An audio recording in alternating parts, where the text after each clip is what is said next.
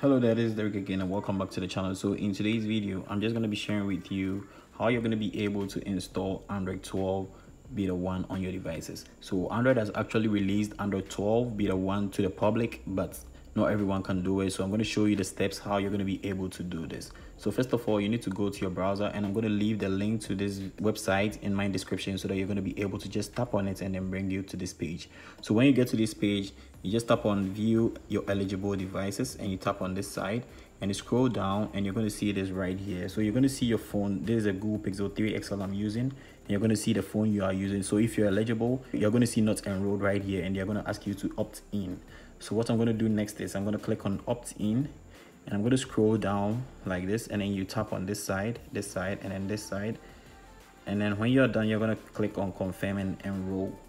So first of all, definitely it's going to fail, and you scroll down again, you try it out. I've already done this, but I don't know if it's going to allow me. And you tap on confirm, and then you see right here. So the second one is really going to work. When you try it the first time, it's not going to work. The second one is going to work. So when you're done, you tap on OK, and you're going to go to your settings. You see there's a new interface because I've done it already, and you're going to scroll down to your about of your phone.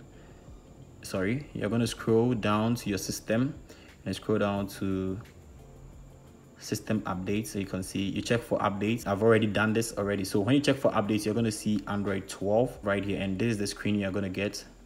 You're going to get this right here, system updates, download and install. So when you see this system update, download and install, and you click on download right here and install beneath right here, and you're good to go. So that is all you're going to see in this size of updates right here.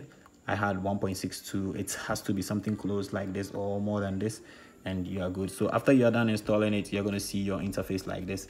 Everything is going to be very nice, just like this. So if this was helpful, just give it a thumbs up. Don't forget to subscribe to the channel, share to anyone you think this is going to be helpful to them. And I'm going to leave a link to the changes and updates of this new OS. And if you love it, just don't forget to subscribe, and I'm going to catch you in the next video. Peace.